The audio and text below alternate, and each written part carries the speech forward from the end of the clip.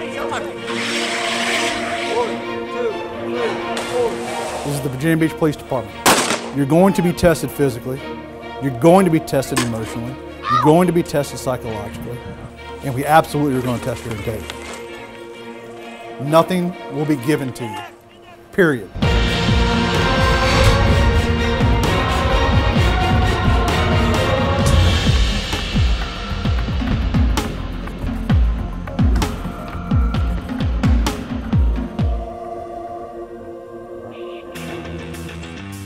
We do water safety. Use Virginia Beach full of water.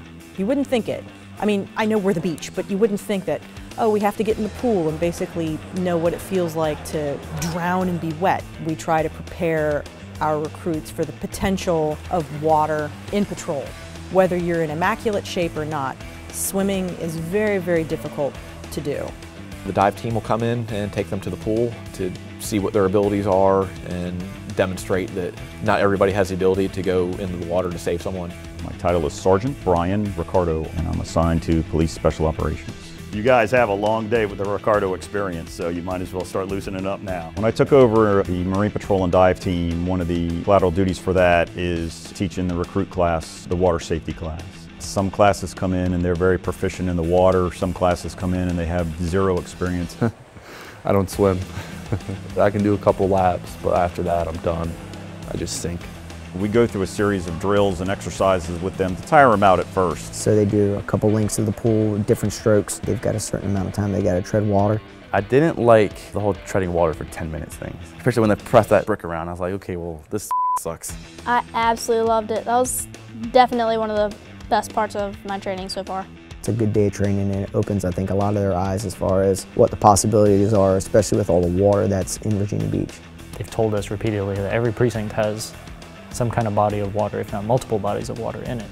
The water survival was a different beast entirely. He's going to tackle me into the pool, and I'm going to try and turn him over. I'm good at floating, not so good at swimming underwater. Let's go, Suda! And that was just discovered recently when we had to retrieve a dummy from the 12-foot section of the pool. You know, I love being in the water, I love swimming, but when you add the stress of trying to save someone's life, it played a mental game in my head. I was holding my own very well, but when it came down to helping someone in that situation, that's when I was like, you know, maybe this is where my limit is. But that's just something I need to work on. I'm gonna have to get swimming lessons because to get over this and to be better. I tried majority of the things, but I knew some things I was like, I can't do this because of my skill level. Having background of being a lifeguard, I wasn't as nervous as some of the people, I guess. It was interesting to see how some of the recruits did. You know, they're really gym nuts, and then seeing them in water. Harrington, I hadn't seen him really afraid of much this academy. You know, I'm pretty good friends with him, and he was not looking forward to it. He was watching YouTube videos the night before on how to swim and trying to mentally prepare himself. I was very strong while seeing people that are, you know, pretty much better than me at everything. And I was like, I can at least outswim you. I think the most difficult part that they find is that, number one, you know, when they're training in the water, we've got them in t-shirts and shorts, and then by the end of class, I put a 15 or an 18-pound weight belt on them that simulates going in the water with all of your gear.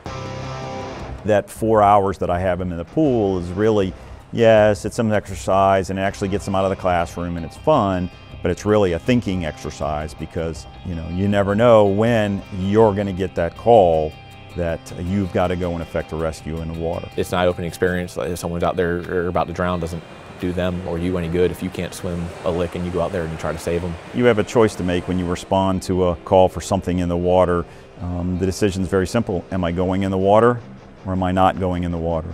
If I'm going in the water, then what am I wearing and what am I taking with me?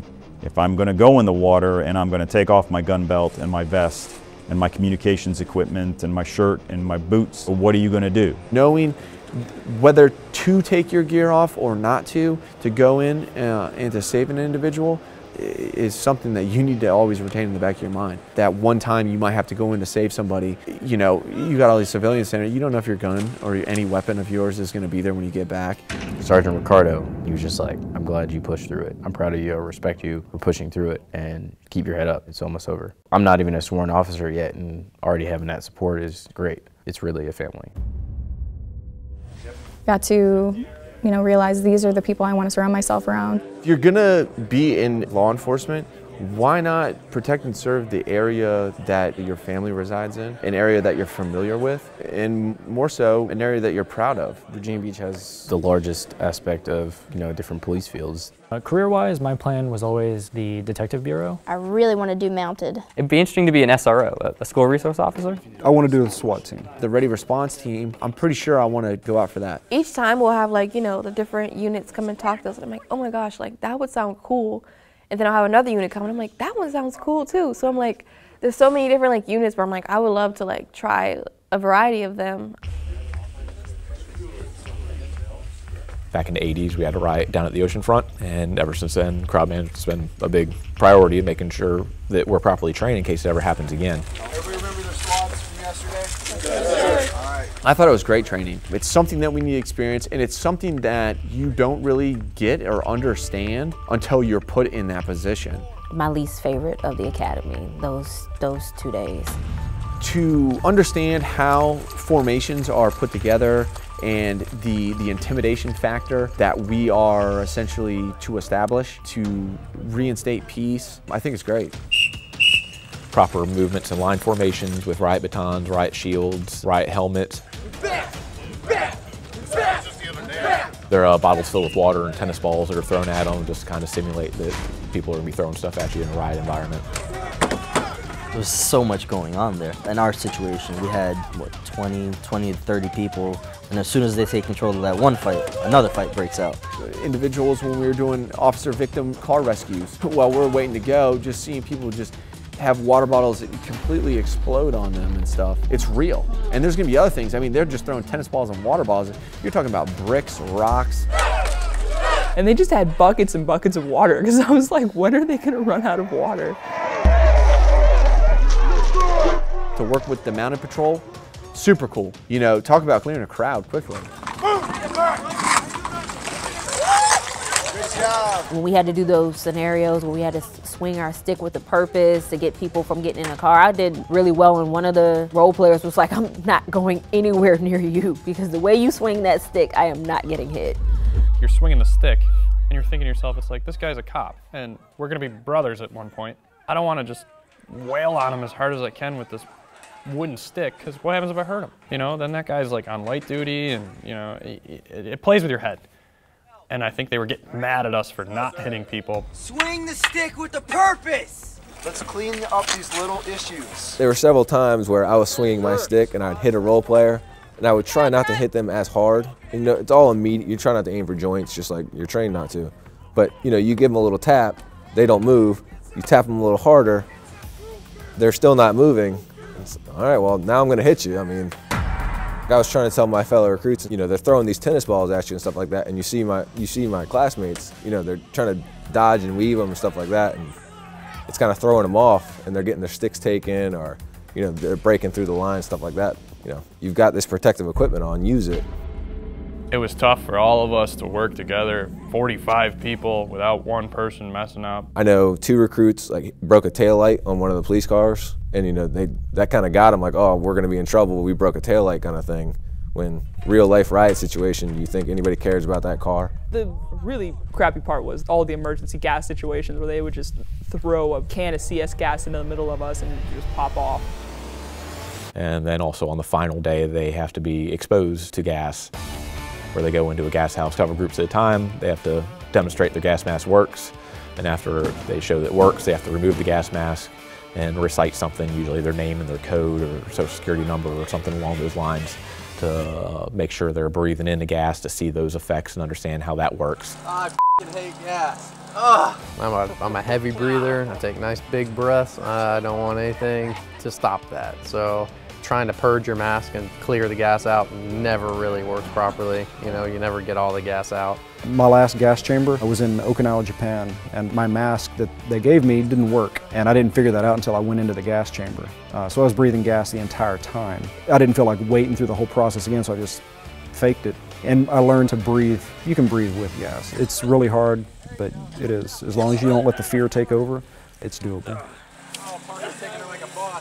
So like it gets all in your helmet and it gets all over your mask and your shirt and stuff like that, and it burns for the next couple of minutes. And it's on your hands, so you wipe your nose and then you're like, ugh. But yeah, no, I didn't like that at all. The stuff that the police use, I mean, that stuff that we just went through was very strong. I mean, it was burning my armpits as soon as I walked in. It was bad, but I recovered pretty quick afterwards. I got that water on my eyes, and then I helped everybody else when they came out, try to guide them to the water and stuff. Now, as soon as they leave, the effects are pretty much done, and it shows them that if they go into a clear environment, they'll be fine, and it's something that you can fight through. With the way everything is now, Chicago, Atlanta, all the big major cities, we've got to be prepared for that. You guys, some of it just thinks it's a joke. It's not a joke. It's a 5.5 weeks you're going to be on the street.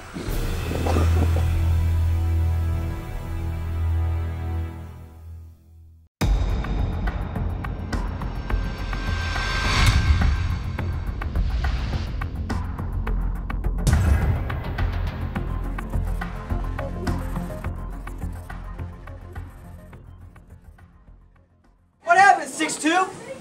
Somebody leave the door to the cage open? Is that what happened? One messes up, we all mess up. That's how it is. We're brothers and sisters now. We're all one.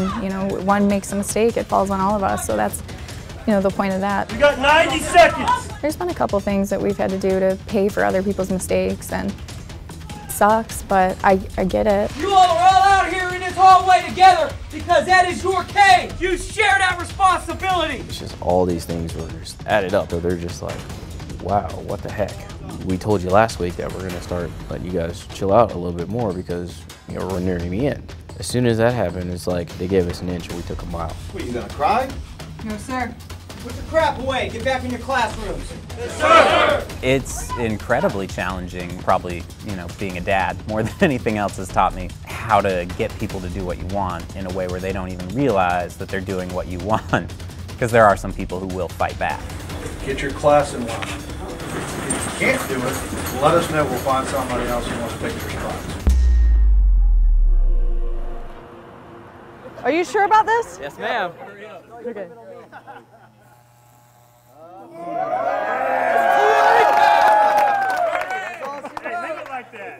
For those who don't know the whole story, yesterday in the classroom, I looked at his hair and I said, you need to get a haircut. So a few seconds later, I'm not sure which recruit it was, one of them, Gregory, says, if he shaves his head, will we get the guide on back? And I said, I'm down with that. So we talked to the rest of the staff. Here he is, Murray is now shaven. So I'm going to hand this back over to you. You may return it to its rightful owner. Yes, sir. Good work, Murray.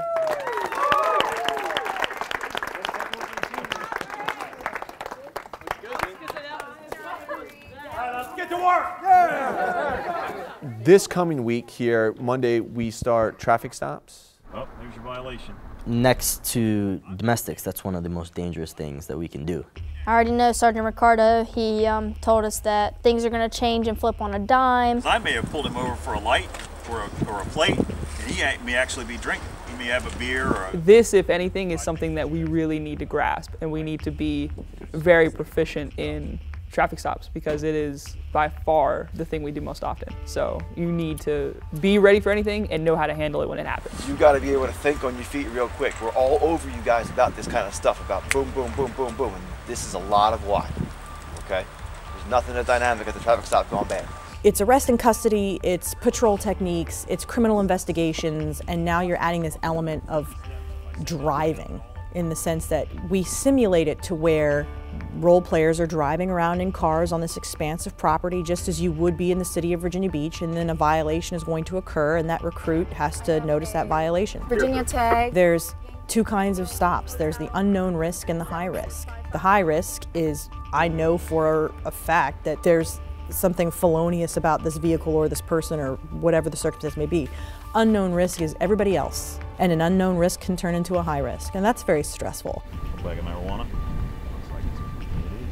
So it's a big week for them. It's a lot of work. We start walking in that week. Writing summonses. Learning what we can pull people over for and what to do when things go bad, I think is going to be really important for us to learn. Any situation you can think of is going to get thrown at you. And then as the week goes on, we start amping things up where the driver's not compliant, there's multiple occupants in the car, there's narcotics, and then we get into weapons where the recruits will be shot at in several different positions and situations. Walk backwards! And all of those scenarios come out of real life situations that we have encountered as law enforcement across the country. Some of the role players are going to get shot up by recruits, and some of the recruits are going to get shot up by the role players. And the point of it is, can you apply law? Can you react accordingly? Hello, sir. Sir, put the gun away, sir. And making sure that the recruit can apply these things before we send them to the street. They're bad people here. She had a gun on and she pointed at you and was going to take your life.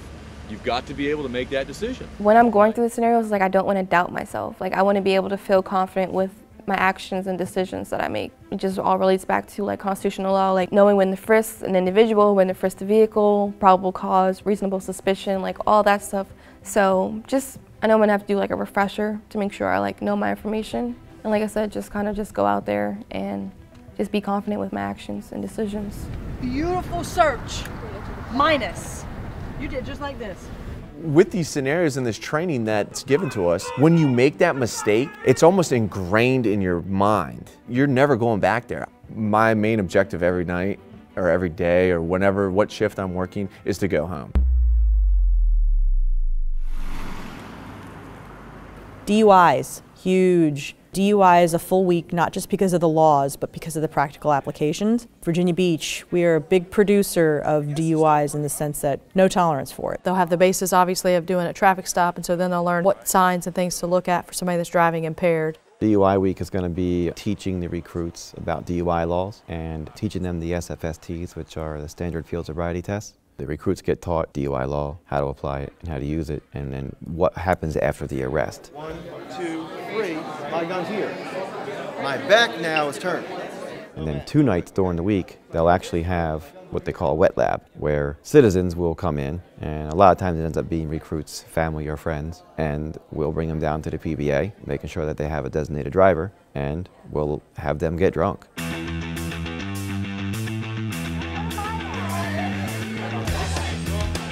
And then the recruits will then do the SFSTs on these people. They'll do them when they were sober, then they'll do them after a few drinks, after a few more drinks, and after a few more drinks.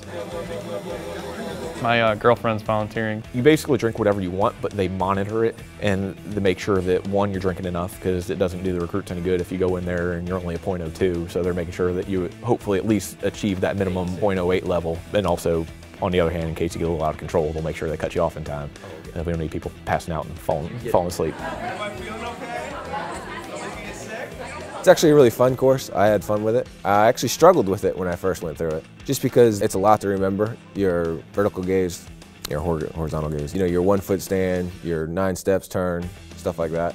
Attention to detail is very important when it comes to stopping somebody for driving under the influence of alcohol, because the testing procedures, the time restraints, and we have a DUI check sheet that if you don't follow literally to the word, your case can be dismissed in court. So it's a major lesson, life lesson for even our drinkers that come in. They get something out of it as well. So it's very twofold, and I like it. Oh, that makes me feel ashamed of myself. It's actually an area that I'm highly experienced in. I spent 3 years on our traffic safety unit, arresting 95 to 100 DUIs a year. So I'm very, very well versed in DUI law and in the SFSTs. So keep that good distance and always have him on your left. MPO Kenworthy is the only one that I had never met until I attended this academy. He can be relaxing at times, but also he reminds you when you need to be serious. He reminds you that you must instill discipline in everything you do. I see the qualities I want to emulate merely in my instructors. From MPO Kenworthy, I see his candidness. You're not applying the tools and methods that are being given to you. For MPO Johannesson,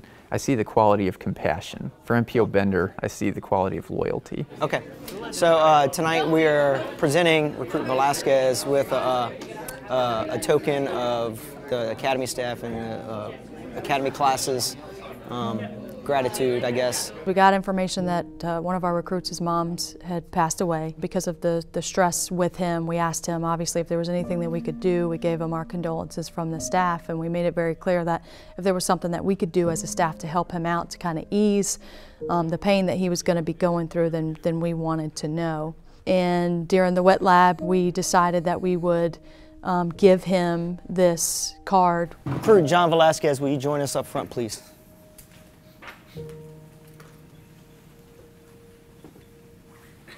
Stand right here, sir. Right here, sir.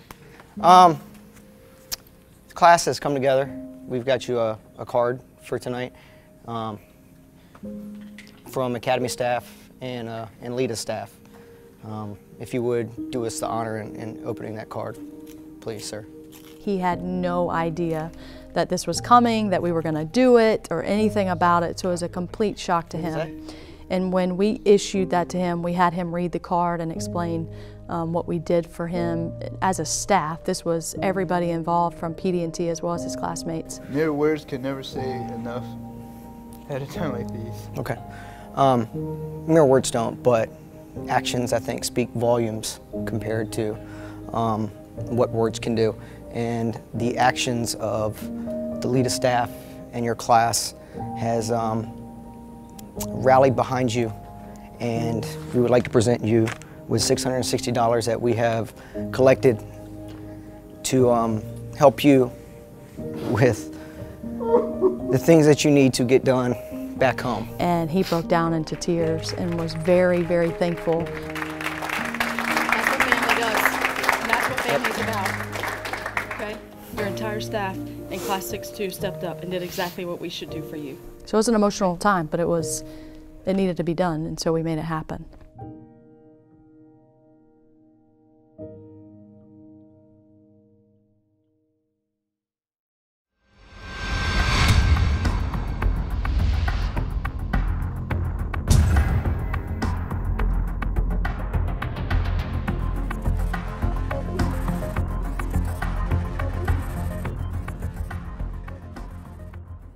Today's courtroom demeanor, you have me all day.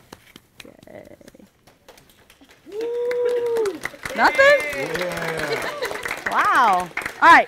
I'm getting ready to start my introduction, and I look through the double doors, and here comes my two recruits, and they have a cake in their hand with candles lit and balloons and all this shenanigans, and they came in and they sang happy birthday, and they got me, is what I told them. I said, all right, that's well played, you guys got me. If you want a piece of cake, they're gonna cut and pass because I gotta get through this PowerPoint. So as we get through this PowerPoint, eat away. Yeah, we're already starting late.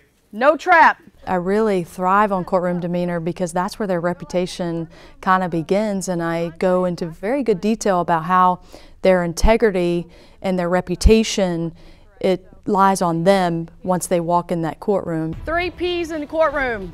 Preparation.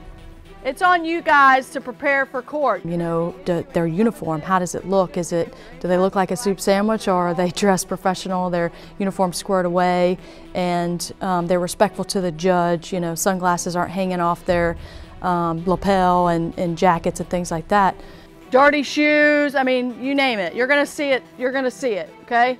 Don't be that guy, okay? Courtroom demeanor, you know, how to testify a case, how to behave in court, how to properly testify to something from your summons. And how important it is to testify to the facts of the case and not go outside of that. All right, so things we're going to cover. Preparation for testimony just in general, all right? We're very detailed in how important it is to testify and give a very detailed description of what happened to the judge and everyone in the courtroom so that everyone can understand what happened that day. And then we put them through a mock trial. All the good work you can do on the street can immediately be overdone if you don't have the right presence of mind when you step into that courtroom, step in front of the judge.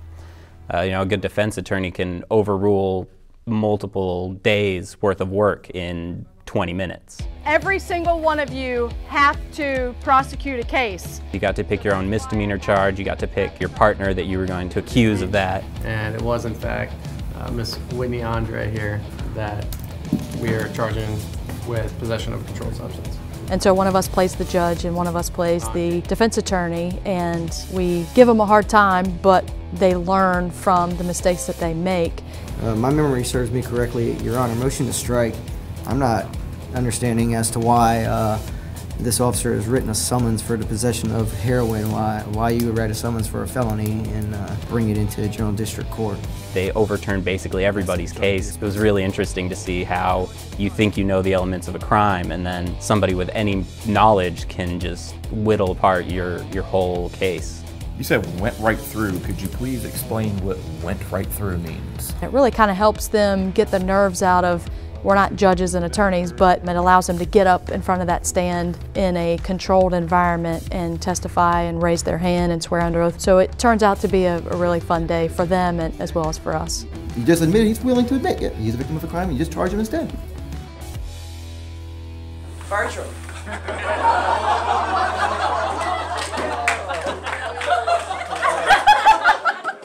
I'm told that you do a rather spot-on impersonation of me, and I'm curious what that makes and sounds like. Bertram, what kind of officer do you see yourself as? I asked that question. I said, and I answered it right back, just in the exact tone. I said, well, ma'am, one that doesn't take any shit. I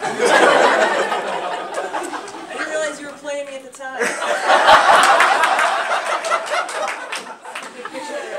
I didn't realize you were playing me at the time. That last month, you're really starting to let down your guard a little bit as an academy instructor and accepting them as a peer. We will actually take a trip up to Richmond to the Holocaust Museum. The trip up there was nice because the instructors were getting more and more personable with us. Yeah, the trip was interesting for its dichotomy in that regards, because the bus trip up was fun. The instructors were, switching seats, getting into our personal lives. And then we got to the Holocaust Museum, and it's a very somber setting, and there's a lot of emotion to be felt there. Ladies and gentlemen, first I want to thank you very, very much for being here. There's several ways many of these people survived. They go, they get the tour of the museum, and then they have a little bit of time to kind of walk around and check out things on their own. I think when we all initially went, we just thought it was going to be just a chance to do a road trip. We didn't really understand the meaning behind it. History is important because if you don't know where the heck you are, how the heck do you know where you're going to go? For most folks, it's pretty enlightening because one, they've either bypassed that era of history in their own studies, and if they're open-minded enough to see it, then they kind of get that aha moment during the presentation. All 14 of my aunts, Andrew, all 14 of my uncles, all of my cousins, all of my distant relatives, all of my grandparents, every single one of them were slaughtered in the Holocaust. I remember there was one wall full of kids' drawings, and my son is young and he does sort of the same sort of drawings, and it was just, I had an actual real emotional moment about that, and then you realize that you have a responsibility to the citizens you protect as well. You have to protect them from everything. The recruits would learn empathy and that side of police work. With power can come corruption, and this is what can happen when you're in an unchecked environment. We have to remember that we're there to protect and serve, not oppress people. And it was just a stark reminder of how bad things can go. You're more enlightened than when you first came in here. You have more knowledge, you have more wisdom. But it's absolutely useless until you do something with it. Our goal is that they have an open mind when they go there and they take something back. If we don't know about our history, then we're kind of destined to repeat it. In my 11-year career on the department, I've been on the Honor Guard for 9. Now, when we get close to the memorial, I will ask for a moment of silence. You better not let me hear you say a word. We do ceremonial things for parades. We present colors for conferences, academy ceremonies, award ceremonies, and of course the main reason why most people join the Honor Guard is to be a part of the team that lays our brothers and sisters to rest. I think it's important for our recruit class to understand what we do and why we do it. And having our memorial down at the oceanfront, I have started taking the classes for a run. It's a 5-mile run that they know about. It's kind of an eye-opening experience for them to actually put eyes on our memorial with names from people on our department that we've lost.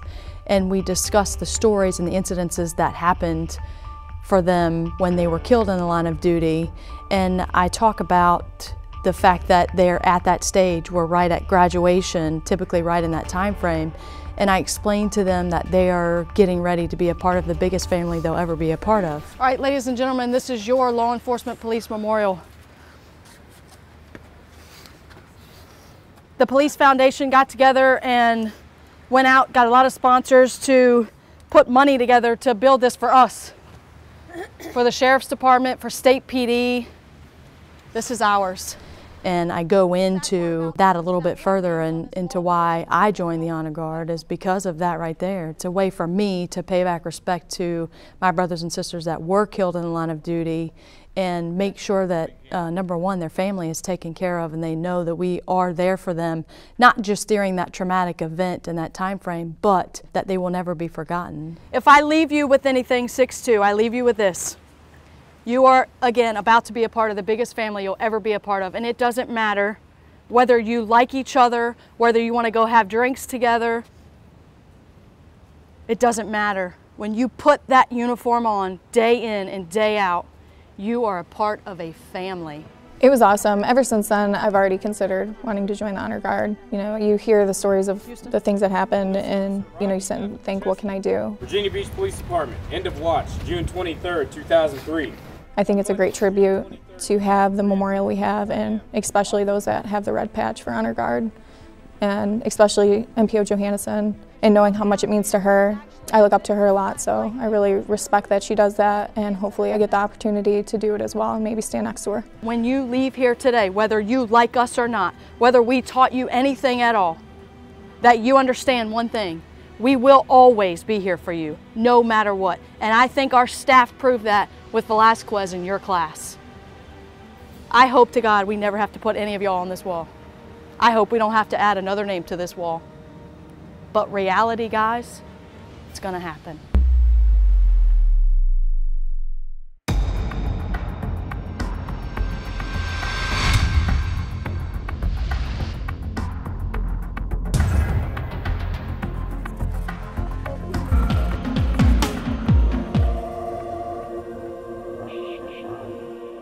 All right, guys and girls, today is the day, the next 3 days, okay? Just like I explained to you, all right? These right here, this is probably the most important out of all your training that you had up to this point. This right here can make you or break you, okay? This could send you home tonight. KSAs, knowledge, skills, and ability scenarios. KSAs is an interesting 3 days because it ties everything they've learned all together. The recruits are given their own training card, given a unit number, and give them calls for service. And the entire Creed's facility is used, and they get dispatched just like they would be getting dispatched on the street. When the call comes out and its dispatch is 110 to go to, you know, whatever location, you're going to go back, grab a set of keys. I need you to just wear iPro, okay? KSAs are broken up into 16 different scenarios, ranging from noise complaints to death scenes. Why? Why? And this is where they have no help from instructors. That's all on them. Use everything you've learned to complete the scenario. If you need to be a command presence with an individual, become a command presence with that individual. It'd be nice that we're on our own for it, because you can't fall on someone else knowing what to do. You gotta know what to do, or be able to way to figure yourself out and get through it. This is crazy. What are you doing, sir? What are you doing, sir? What are you doing? What are you doing? We actually have dispatchers come down from the dispatch center and dispatch whatever unit the recruit is to a scenario. Owners reporting that there is a suspicious vehicle parked in front of the garage with a subject possibly sleeping inside. So if I'm 124 Alpha in this situation, you know, dispatched 124 Alpha, and I would say 124 Alpha, we need you to respond to integrity and pride for a suspicious person, and then the recruit would drive over to that location and deal with whatever call for service that may be. Thing is, you need to be listening for that call sign, because that's who you're known as today, not your recruit number, nothing like that. You're known as that unit number. That's who you're going to be. They see the multitasking of it all. So they get dispatched from the dispatcher. They have to respond to the scene that they're going to. They have to figure out what they have and how they're going to handle it. And then they have to clear it with the dispatcher as well. You're dispatched to a suspicious person in the park. So there's all these things going on. And in the middle of that, they have to pay attention to their radio because the dispatcher will call them and ask them for a safety check. Papa, Alpha, uniform. So they're not only having to handle whatever situation is in front of them, but they're having to multitask by using the radio and also responding to whatever location that they're going to. And for some people, KSAs is an aha moment. So if we've gone this whole time, constitutional law, driving, firearms, defensive tactics, being sprayed with OC, the gas house, where we've used some munitions, where you have been shot at and you've had to shoot back.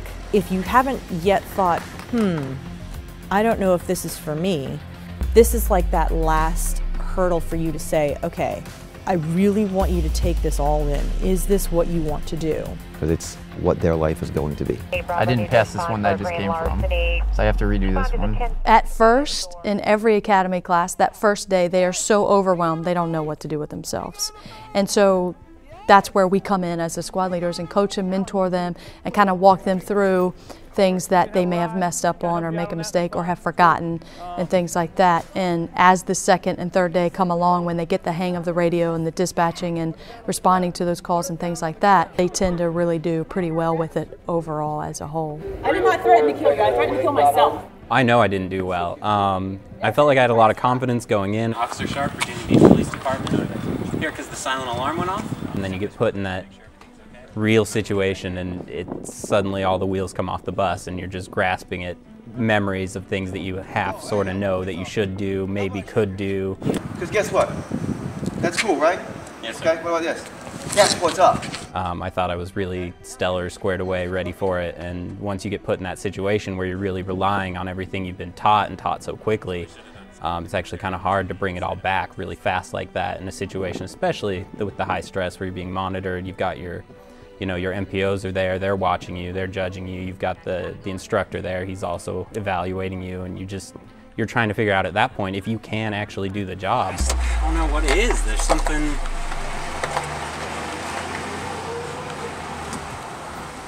Some thought process that doesn't jive with this particular scenario.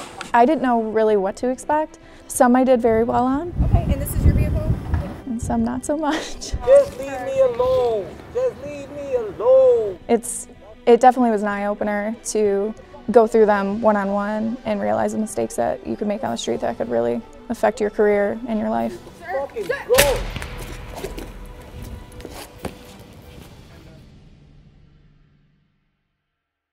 There was one certain KSA that I was on. It was a rape case, and it was, I would say, ultra realistic with the role players that we had there, the way she was yelling and the things she was saying, and it just kind of sinks in that this is real. Drop the weapon! Get it back! Get it back! They get a pretty good idea of a day-to-day of what could happen. And then really after that, our end of the year DCJS test. KSA is a practical exam. The DCJS test is an academic exam to make sure they can meet the minimum standard as far as demonstrating their knowledge of all the DCJS objectives that were taught throughout the academy. You really start to see that they have made such an improvement from where they started to where they are with physical appearance, confidence level, and just an overall sense of achievement. Because let's face it, this is not easy. This academy is built to be physically and mentally taxing. Listen to the cadence. We have a day and a half typically before they actually graduate to prep them and kind of take lead in that role because of the drill, the marching, the facing movements and things like that. And being in the honor guard, I take lead in that preparation. So we have the preparation, we go through everything so they're comfortable, they're ready to go. The last day is a little bit more joking. What is going on? That is awesome. Very casual. We typically allow them to wear their academy t-shirts that they have made that show who they are and what they represent. Going through the academy, the instructors had a little motto saying, you're either going to get smart or you're going to get strong, meaning you're going to figure out what we want and how we want it, or we're going to go outside and play games, burpees, runs, sprints, mud crawls, whatever. And they said that'll make you strong. Well, our class was notorious for messing up the simplest of tasks. So as a joke, we said, well, we're not getting smarter, so I guess we're going to get stronger. So we got strong was the class motto. every academy class, there's 3 honorees. Top academics, top shooter, and overall top recruit. Top academics, Mark Managio.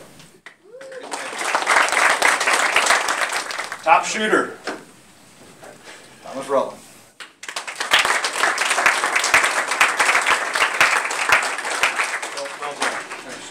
Well done. You guys had some pretty good competition with this large group. Across the board. Well done in every evolution. Top recruit. Not one thing sets this recruit off. It's a culmination of things. Willingness to succeed, willingness to persevere, team player, academic, shooting, scenario-based, leadership qualities. It's not taken lightly, as you guys have a tremendous amount of talent in this class.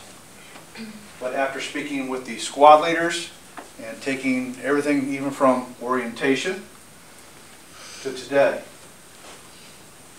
we voted on a recruit that we think has embodied everything that we are looking for as a police officer, everything we look for as a human, and everything that we look for that is good in today's society.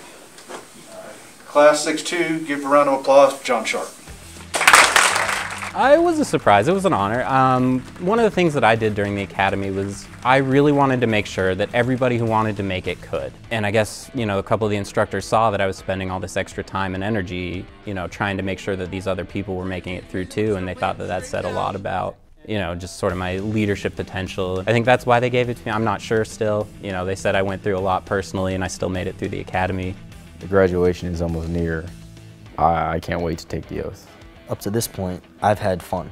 I've met people here that, you know, I wouldn't necessarily hang out with, you know, if I was back home. I would actually say I've met a couple of my best friends here. Throughout this whole process, you know, you're looking down this tunnel and you're seeing this light thinking it's this train, you know, because you don't know what's coming. But I feel as if me, as an individual, throughout this entire process, along with several other recruits, now realize that it's the light at the end of the tunnel.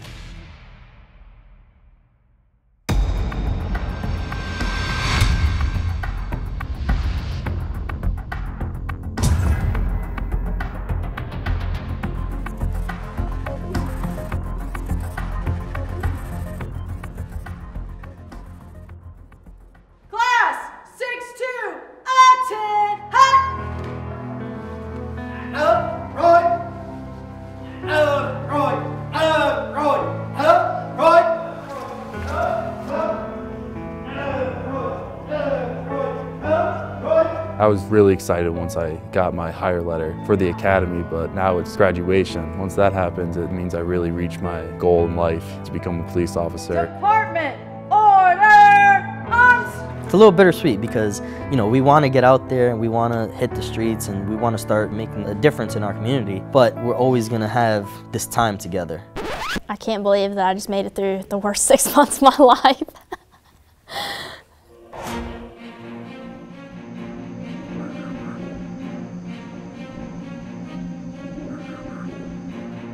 We get this group of young men and women and we break them down and we really see where they are mentally and physically, and to see the transformation from the beginning to the end is just an amazing experience.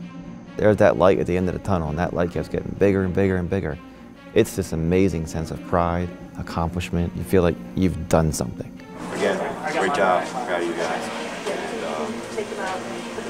a couple hours from now, these police officers, and y'all are day in, day out for 6 months. So, great job. Thank you, sir. I just can't wait to be in my Class A's, to get my badge pinned. I'm going to know that I fought hard to get there, and I'm going to fight hard to keep it.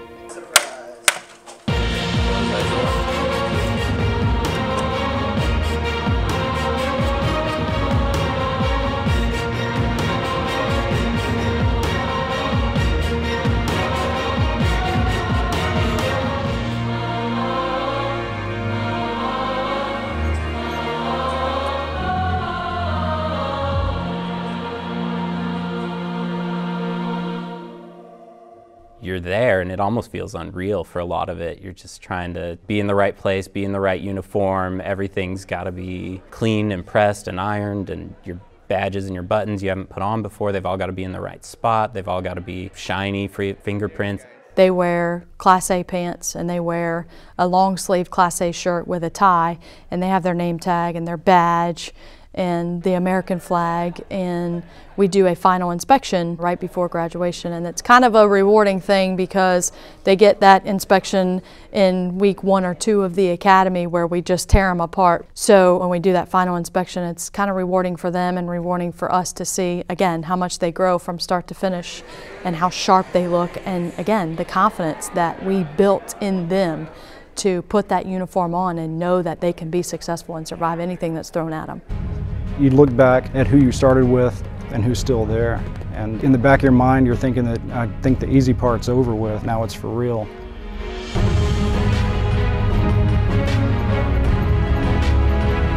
I couldn't begin to describe the feelings that I've already had throughout this career that I'm getting ready to fully embark on. Having your family and friends out there watching, that was really humbling and really exciting. Recruits, would you stand and raise your right hand, please?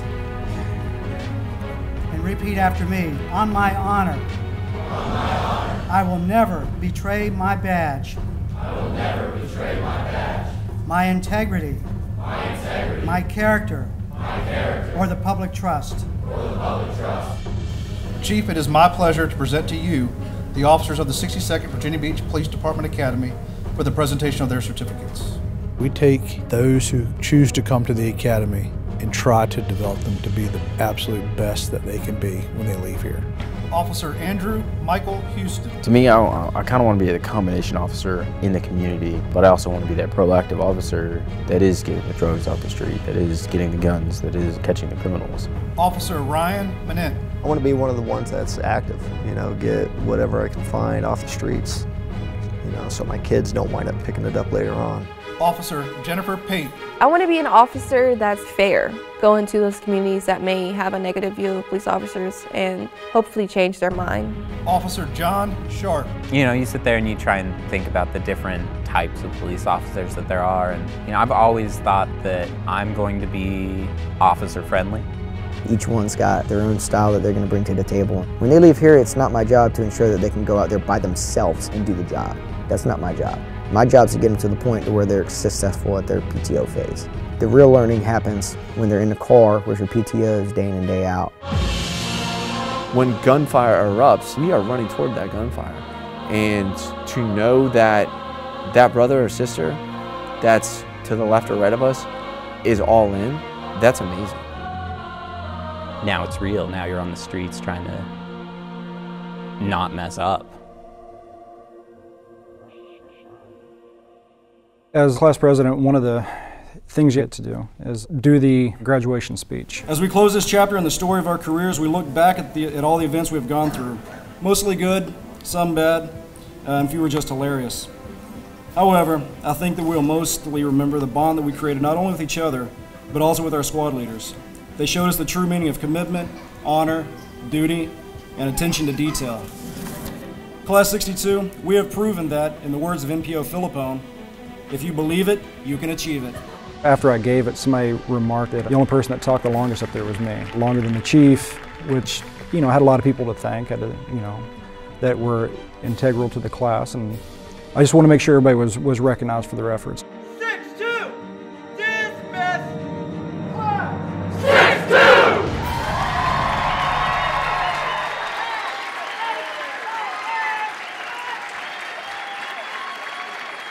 My family's not from here. They all came from Michigan. You know, my dad realized, oh crap, you know, she's, you know, a real officer. And he said as soon as he saw us march out, I guess my mother-in-law told me, he would never admit it, that he lost it. She's just such an amazing woman. She's strong, she's loving, she's caring, she's a wife, a mother, just best daughter-in-law. Very, very proud.